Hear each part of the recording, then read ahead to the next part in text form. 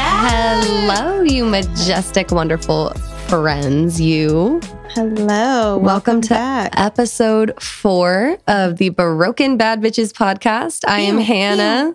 I'm Prissy. Yes. And we are ready, coming to you live. It is 9:43 p.m. Which is early to you and late to me. It's almost past your bedtime here. I am very tired. You know, the last time we recorded was actually pretty recently. So as far as check-ins, honestly, I'm the same. Same number of toenails, same everything. I think the only thing that's been happening to us is the full moon in Scorpio was super intense for the both of us. I don't know about you guys, but I literally have felt like I'm dreaming. The past few days have felt like a weird, foggy haze. And everyone's like, no, you're just dissociating. No, it's been heavy. And normally... No, it's been weird. Normally, like, full moon energy it's like really smooth for me. And normally I feel more scattered during like new moon. I mean, yeah, during new moons. But no, this time very interesting. Bad. And it's a super moon. So that means like the energy is a little heavier. Mm-hmm. And it's in Scorpio, which is all about like that deep inner below the surface, type of energy. And so it's just really it's really triggering. Right. And things that, the Scorpio is so secretive with are now being brought to light even more surface. So. Yeah. And then Jupiter is now in retrograde. It's exciting. So it's like, it's going to force you to really like stop and analyze the things that you're doing. I'm just tired. And if they're enough for what you need to do. And I was like, and if they align with what you're doing. Yeah. And we have definitely been feeling that. Mm-hmm.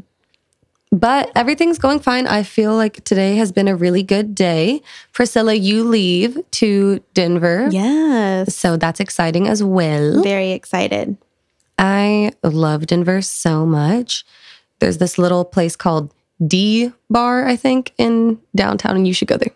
Okay. No, they have a great lobster roll. Send me all of your suggestions. I'm going to stay in a condo like in downtown Denver. Cute. And then like the next morning we rented a car and we're going to like go to Garden of the Gods and we're going to go hiking and sightseeing and stuff. So like we're going to spend Friday in the city because my best friend just went there for her birthday, which was so funny. Her husband surprised her on a trip there. And I was like, how was it? And that's right. She did. She was like, Denver is very like just big city. She's like, it's beautiful though. But she was like, she's like going to another big city because they actually stayed in Colorado Springs. And she was like, that's where you get a little bit more of like that mountainy vibe. Yeah. And I definitely want to experience both because I love me a good downtown. I love me a skyline. So I'm excited to spend the time in the city. But I do want to also like see sights. Yeah, it does have a very lively downtown. And it almost kind of reminds me like...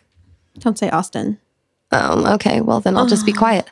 But it's just in the way that it's a very chill vibe. Like, you know what I mean? It's not so glitz and glam and everyone's worried. It's like, it's just very chill. There's like a lot of dogs, which is, I don't know where I was going with that, to be honest. There's just a lot of dogs. I like the dogs, so I'm fine with it. I think you're just like trying to say like, it's like Austin and dogs. And it's like, No, I'm like, it's like a chill...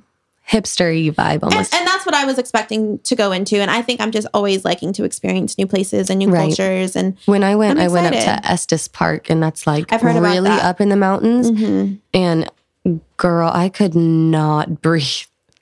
No. I have not been that high up in elevation before. And I was like, wow, guys, the air... My friend said that, like, it's sparse. Matter of fact, starting tomorrow, I'm just going to, I probably need to start today, actually. Like, I just really want to get hydrated. Yes. Because I heard that elevation and we are planning on going. It dehydrates you so much.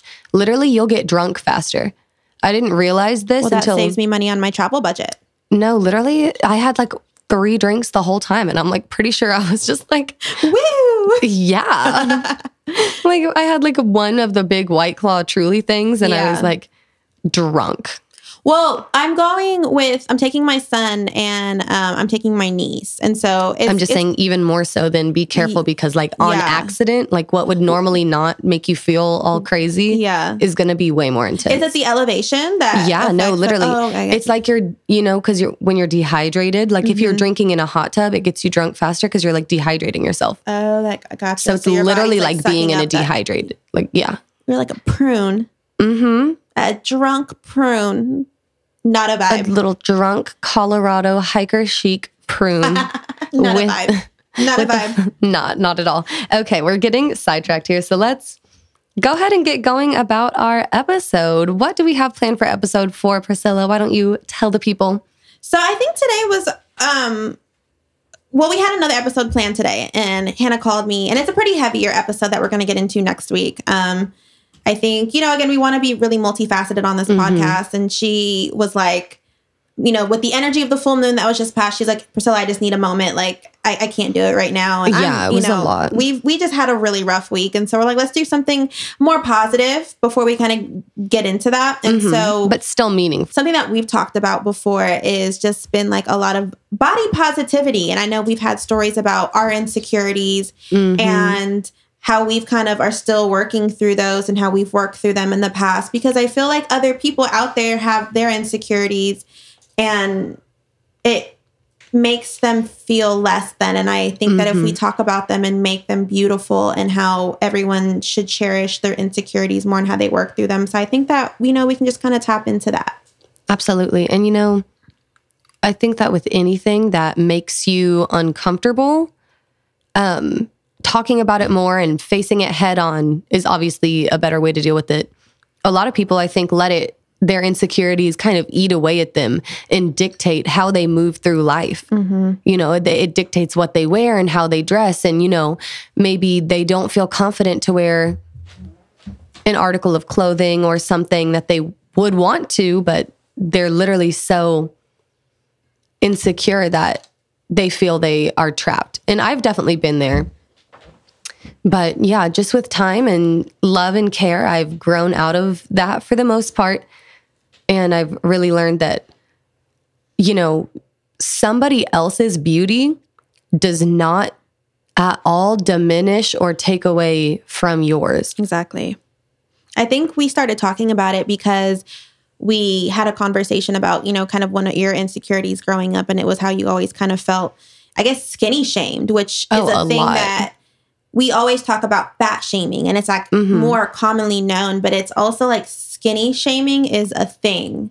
No, it definitely is a thing. And it's funny too, because then not only are you legitimately like being bullied, anytime you are talking negatively and speaking negatively and rudely to someone about their appearance, is shaming someone. Exactly. And it's not appropriate no matter why you're doing it, or if you think they're too skinny, or if you think they're too big, or whatever the case may be. But it's funny because when you're like skinny or thin, I don't really like the word skinny, to be honest. But when you're thin, it can be more of like the beauty standard. And so you don't get the sympathy from other people. And so people kind of think it's appropriate to like tell you look hungry. There's just no reason to talk negatively about somebody else's body.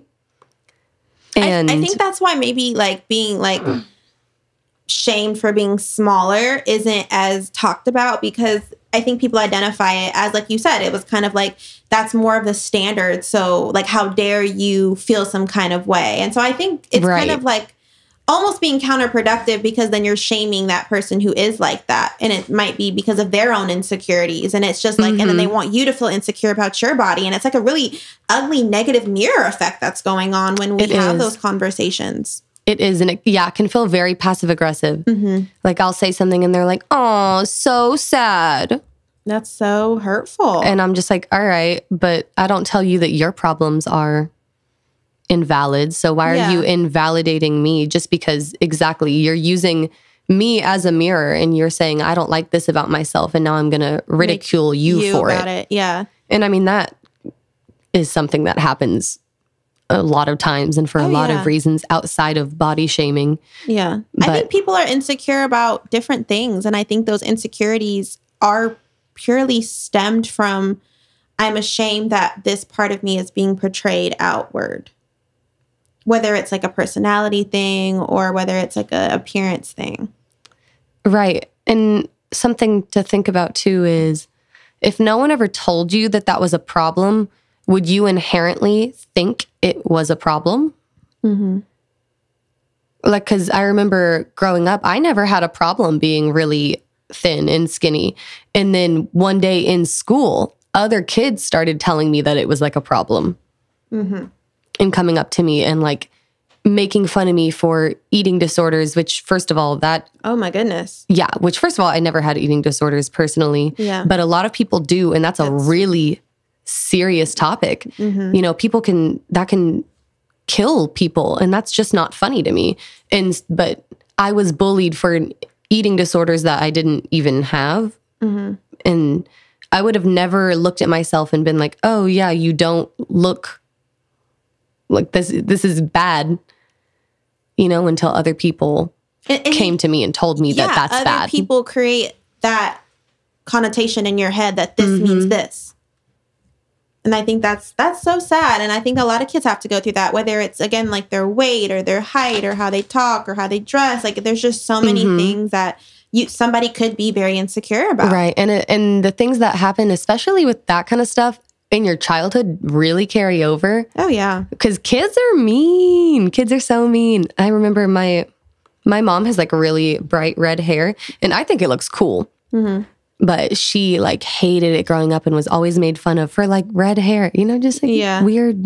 That's I think weird. because people always find differences and they want to point that out because they can't make sense with it in their head. Right. But it's and then ugly. you're just like a little kid and yeah. But those things that happen can definitely impact your future so greatly. I think some of my insecurities growing up was, I developed really quickly. Like I had double D boobs in 8th grade. Wow. That happened to one of my best friends, Elizabeth. Yeah, it was rough. And I remember my mom was deployed and it was me and my dad, and he had to like take me bra shopping, and it was like such a bad experience. And like, I just wanted to cry, and like, I was like always being talked about like on the bus, and I was like kind of getting a lot of attention from older men. It was just, that's probably so scary. Insecure about it. Yeah. It's like, I think that's, you know, why I'm kind of really confident about my body now. Cause it was just triggering from very young about, you know, always being overly sexualized, and I gotta like take that power back and like, and say, own this it. is my sexuality, you know? But that was something I've always been super insecure about. No, that's hard. And then all of a sudden you're like getting all of this attention and like, yeah. Some of it, that's creepy. It's not good. So, and I think just even more recently, I'm still working on it because I still am really hard on myself. So this is something too that like I'm, you know, applying to myself because it took me a while because I'm really hard on myself in my body. Like I sometimes never really feel happy with how I look. And I think it's because, you know, I want this, you know, like kind of like the social media like that. I was going to say, do you feel that you look at all of these really, you know, obviously objectively super gorgeous women, but, you know, they live a different life than you. And some of them have had a lot more work done, or they go and can afford to be personally trained every day, twice a day. And then they get the fat frozen off of their bodies. I like how you're holding your hands up. I like how my little claws. I love it. But, you know, a lot of these people do all of these things and are allowed the time and the income to do a lot of these things that the typical person might not be. And in addition to that, they probably as well edit their pictures. Yeah. So it's double unrealistic. And then, you know, you're a 28-year-old woman.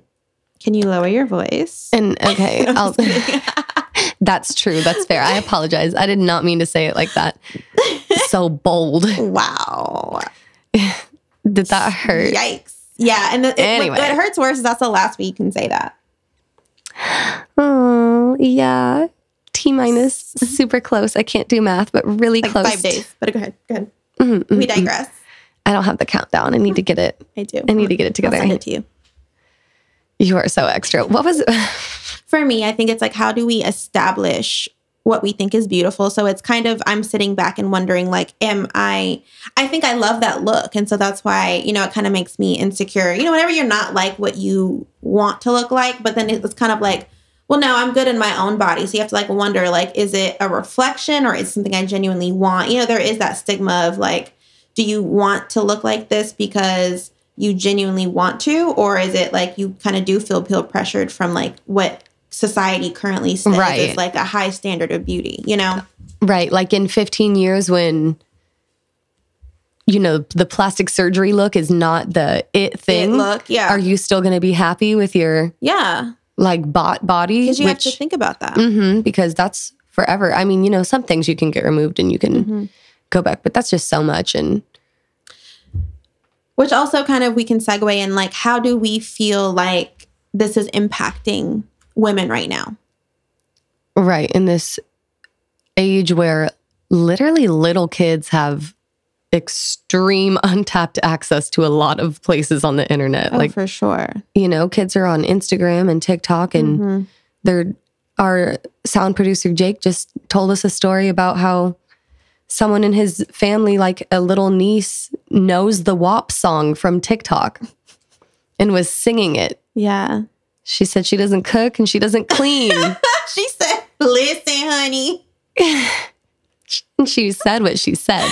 But oh, God. It's just like, that's not appropriate. Yeah, but that just makes a statement of how much we are exposing the younger generation to. And they take these things at face value, When you're a little kid, you don't know how everything works. You don't know that it's a whole production team and someone's kerfluffing her hair and someone's putting the... Which, it's a whole team. It's not that it's like, I love that look, but I think we need to kind of not have no more like quote unquote standards. There should not be a standard of beauty. Everything is beautiful. I think that's what we kind of need to open up to, is like, we need to show more. We need to have a movement of, I think, women showing more positivity in what they look like, because then we're going to see that more in TV shows and in magazines and on social media, and women truly embracing who they are and not feeling the need to. And I think we're starting to head that direction. It needs more traction, and it needs more good, strong roles as far as like people who we're seeing play these characters. And I don't know. There's still a lot of work that needs to be done, but I think like 10, 20 years ago, it was not nearly as inclusive as it is now. Not to say it's perfect, but hopefully we're just making steps in the right direction. But I do agree, like, generationally or through the decades, there's like the it body type, and it changes and it changes and it changes. Yeah. But like you said, we shouldn't have one it body type. Like, who's to say that the Kim Kardashian body is less so than the Kendall body, or vice versa? Yeah, I actually did a social media experiment on that, because I'm really into like psychology and sociology. So I'll do like a lot of random polls, and I posted a picture of Kylie and Kendall, and I was like, men only, like, what body type do you prefer? And I think there's maybe like 2 men, but like majority of all the men chose Kendall. And what was so funny was the women that voted, they didn't read the instructions. They were not diligently listening. No. But it was interesting because in a weird turn of events, the women who voted all voted for Kylie. So that just furthers the idea that people are kind of getting their bodies done and doing all this for themselves, which is fine. I love it. And it's a look. I think both of those women are beautiful. Yeah. No, I just thought that was something like an interesting point to bring up. No, so definitely. Like, are we doing this? Yeah, for ourselves. Right. And I think a lot of people who go through with surgeries definitely do it for themselves and do it because it's what they want, and it makes them feel happier. And I'm all about that. Pro plastic surgery. Do I love what it. your heart wants. So I looked up some interesting facts that I wanted to kind of like pinpoint and saying, like, are we being impacted from social media and like, things like that. It says 80% of women stated that when they watch TV, they watch movies, any type of the media, magazines, that it makes them feel insecure. 80%. I thought that was like a huge number. That's crazy. That is. But if you think about it, it's all on purpose. Yeah. They make us feel inadequate because, like, even, what's a good example? Mouthwash. Like, no one ever used mouthwash. And then Listerine coined the term halitosis, bad breath. So that way now you're insecure, and now it's in your own head that now you need this Listerine. Some people do need the Listerine. Well, that's true. But a lot of people maybe don't need all these chemicals and all these other things that they're doing. But just at every turn, really, media is selling us on the idea that we are not good enough. Oh. We need mascara because your eyelashes aren't long enough. And you need to dye your hair because the color isn't right. And you need to do all these things. And you know, like how many hair extension ads I see on Instagram a day? And my hair goes down to my hips. Like, not to brag, but inches. Another one said 42% of girls in grades 1 to 3, so this is 6, 7 girls to 8 years old, want to be thinner. At 6 years old? Mm-hmm. And this one is 81% of 10-year-olds are afraid to be fat. Makes me so sad to hear that. Pause for a minute. When you were 7 years old, do you remember thinking that way about your body? I do, because in 7th grade, I kind of leaned out a lot and I got small, and then my titties grew. So it was really overwhelming. But up until then, I was a chunkier kid. Mm-hmm. And I remember being so insecure about that because all of my friends were smaller, more petite, and I was bigger, and I was so insecure about that. I remember pictures of me, even when I look back at it, when I was at barbecues, I could see myself kind of sit, I wasn't truly confident because of how I looked. So, and that was since I was a little kid. I think I can remember about being 8 or 9. Wow. This last fact I thought was kind of interesting. It says the average woman in America is 5'4". I'm 5'4". And the average weight is 140 pounds. Oh, good for them.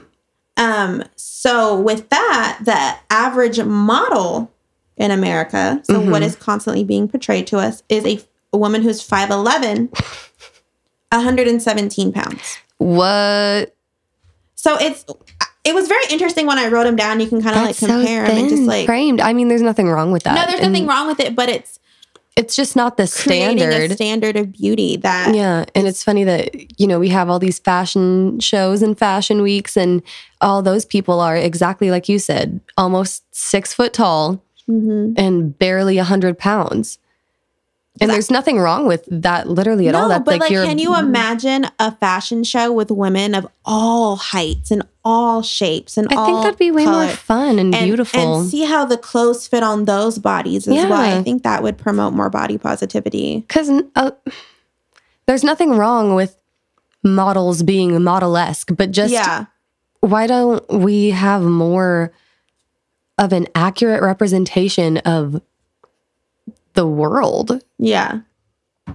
I think there's a lot of things that we could do to start changing for a more positive body positivity movement. But I know, just something I guess that I can share from just my personal experiences. I really developed a different relationship with food and fitness and just overall wellness. Because if you really love and appreciate your body and all the small things that it does for you on a daily basis and how amazing the systems of your body and all the chemicals and hormones and it's just so phenomenal. And all the work that your body is literally doing constantly. To keep you who you are alive. And the way that too, their bodies can withstand a lot. Oh yeah. Crazy, crazy things. And we should be so happy and blessed for our bodies. From a spirituality standpoint, it's, our souls chose to be in this physical body. That is a lot of pressure. And it withstands us living in this 3D world and how amazing and precious and beautiful that is. Right. So I said all that to say, once I kind of started appreciating my body and even to the deepest levels, it really changed the way I developed my relationship with food and fitness. And even we talked about in our last episode, meditation and all that. I was trying to be holistically mind, body, and soul because I realized what I put into my body, I got out. And so I wanted to put the best things in. And I did that with food, and I had to relearn food and transition. I actually transitioned to plant-based, and I'm not pushing any diet on anybody. I feel like whatever works for you is your relationship with your food. But for me, that was something big because it was being mindful of and feeling how my body felt different and felt more energetic and lighter. And I could feel my systems were like more effective. Fired up. Yeah. And it was amazing. And then when I would kind of, I'll say, lack of a better term, relapse and like, have chicken or have something, like I felt like shit. No, I mean, there's a reason you literally gorge yourself at, Thanksgivings and stuff. And then you have to nap because your body's trying so hard to digest your food. I'm pretty sure, I don't have any actual statistics on it, but you use a lot of your actual energy day to day, literally just digesting the food that you eat. Isn't that crazy? And we feed our bodies a lot of things that aren't even digestible, like corn syrup, corn starch, corn something is literally in like everything. Yeah. It's in Coca-Cola. It's in your food, your drinks. Yeah.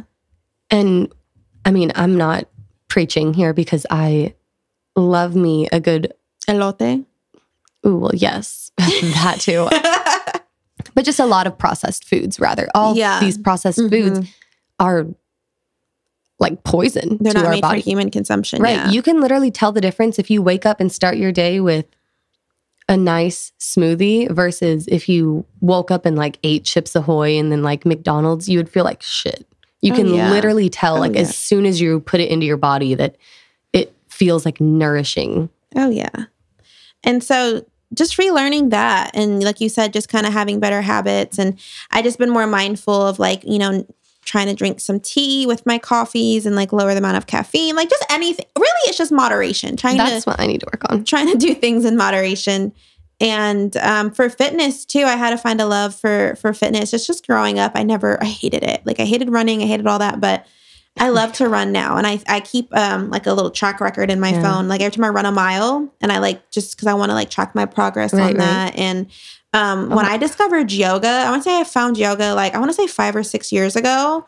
The first time I like really did yoga, oh my God, like it changed my life. And that's been something that's been incorporated in my fitness routine. And when you see, and like when I was training more consistently, like seeing my body like actively like take like this better shape and like I just felt so good. And you have all this energy, dog. Like it's so that's something that I always forget is that how energized. One thing that I will say is that I have definitely fallen off the wagon when it comes to working out. Yeah.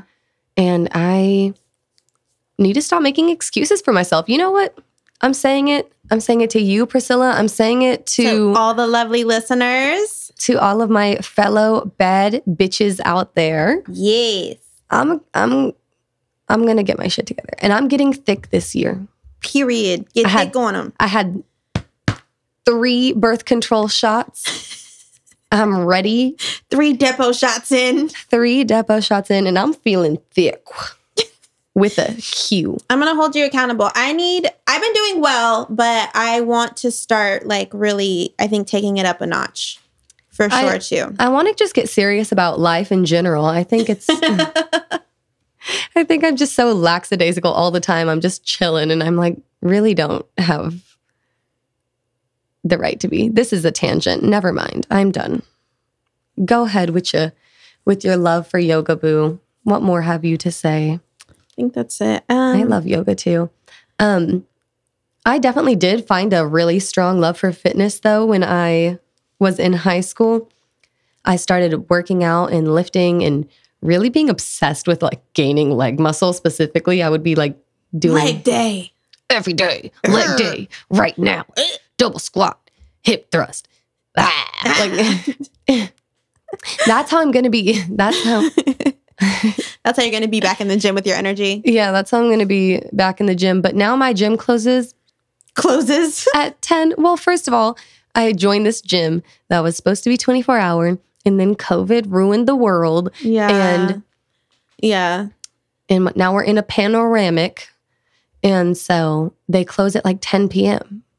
And they're not even open Sundays. Mm-hmm. That's like my staple day off. Yeah. And it's like very If we upsetting. can't go to the gym on our day off, then where the hell could we go? If we can't go to Bella Noche, where the hell can we go? Y'all know what we're talking about. They're cool. They're hip. They know. They've heard of it. But I do actually have a story though. Like I had told y'all, I did get bullied a lot in elementary school about being very thin. And I actually can pinpoint it down to this one girl. Wow. Started a huge rumor. And then it was like overnight, literally before school even started, multiple people are coming up to me, asking me really, first of all, things that were not true. And second of all, just wildly inappropriate things like, why don't you eat? Like, are you hungry? Do you need food? Oh my God. And like taunting me. And it was like a lot. And I literally lost my mind a little and had a wee bit of a breakdown. Yeah. I mean, anybody would. That's awful. How old were you? Like 11 or 12, maybe. I was like a 5th grader, 6th grader. Yeah. And so anyways, and then, oops, sorry, I'm kicking shit. It's actually my leftover snacks. I've been eating all the snacks today, y'all. Anyways, that's not what this is about. What this is about is, so that had really kickstarted my disliking for the way that I looked, was that instance. And that, like, from then on, it never stopped. Like that rumor never left me. Oh, wow. Like through middle school and high school? Mm-hmm. And people, goodness. and just even in general, people are like, you look hungry. Like, yeah. People literally would tell me I look hungry. And it's just like, first of all, I'm fine. And also, please just mind your business. Yeah. And it's not like, it would be one thing if, someone is having a legitimate problem and you pulled them aside and you said, hey, I'm worried about you. It wasn't that. They were mocking me and taunting me for these rumors. And it never really left me. And so in high school, I started to like lift weights and get really into weight training, like I had said. And then eventually I had a speech class in 10th grade with this girl. Oh, that's a big gap from 5th, 6th grade all the way to... Yeah. So this is the underdog revenge story right here. Ew, I love me a good underdog story. Yes, always root for the underdogs. Period. So we had this really amazing speech teacher. We got assigned to share a speech that was a really big moment for you and something that changed you and who you are as a person and how you view life. Wow, that's deep. And I told that story. Oh, wow. To this class. And I looked this girl in the eyes the whole time I was giving this speech. How perfect is this moment right now? Oh my God. It was literally like, the satisfaction was real. And I like to stir the pot just a little bit. So I said, to make matters worse, the person is here in the room right now. And I want them to know I forgive them. Oh!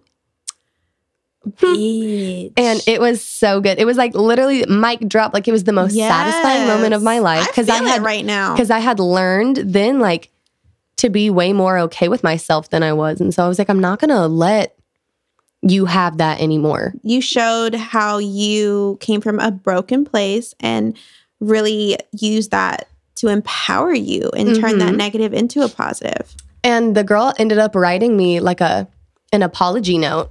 As she fucking should. As she should, yes. And she was like, I didn't realize what an impact that had on you. And I'm really sorry for saying those things. And I'm like, yeah, bitch. Yeah. No, it was fine. It's fine. She's cool, I guess. I don't like her, but I don't hate her. But that is my story about learning to love myself and knowing that people will use other people as mirrors. So if they see something within themselves that they don't like, they're going to take it out on you. That kind of goes with our episode last week. I love that. I love how we're tying it all in together. Well, it's all connected. All connected. It is all connected. I started my love for fitness and food, I think like more when I kind of got on my spiritual journey. I think, when I realized that I was a whole universe within myself. And like once you realized it was all connected. How awesome. Yeah, no, I mean, that's what it is. Once I realized how beautiful on a grand scale of things that I came to be where I am right now and all that I am, and how just, it's so beautiful. You can't even describe how amazing that feels. That's so beautiful. And let's all sit with that for just a moment and think that how blessed and how lucky am I, and how, what are the odds that everything worked out the way that it did every single time, and it brought you right here to where you are. And it's beautiful to think about how where you are right now is going to take you, and how that's going to play a part in so many other lives, and how it literally is all connected. And isn't there that are so no beautiful? mistakes. There are no mistakes. The universe is too grand and divine to make any mistakes. So you are perfect. And I think when you really harness in on that, and I really realized that, and it took me in my mid-20s to realize that. It's a process. So I went through years not feeling like that. And when I felt like that, that's when I kind of really started my love and for, just taking care of myself holistically, mentally, spiritually, emotionally, like just doing all the right things. And that you are worth it, because what an anomaly you are. And the universe conspired to bring you here. Yes, that's like my quote from The Alchemist. Yes. And so if you made it to the end with us, we just want to say thank you guys so much. We thought it was just important to kind of share our stories about our insecurities, and maybe like reach out to you guys and, if this could.